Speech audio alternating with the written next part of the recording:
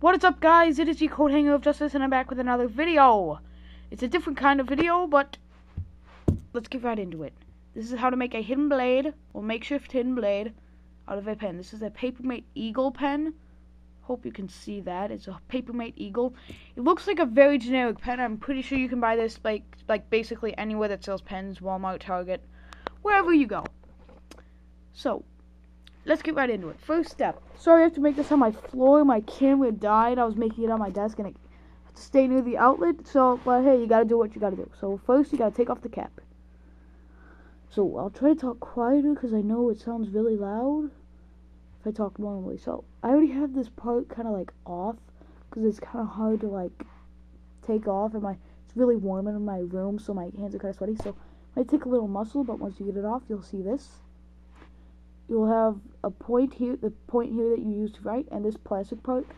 You just want to push this plastic part until it like comes away from this one part, and it's able to slide around. So what you're going to want to do is take this and you turn it around.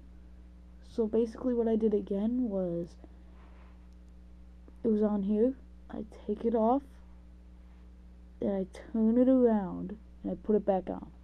It looks sort of like an arrow, so I'm going to refer to it as an arrow.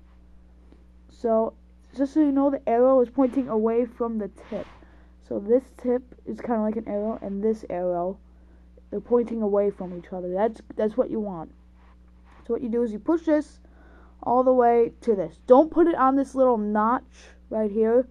You are able to, but if you do that, it won't be able to slide around and you won't get a good... Right here can slide around, so that's good.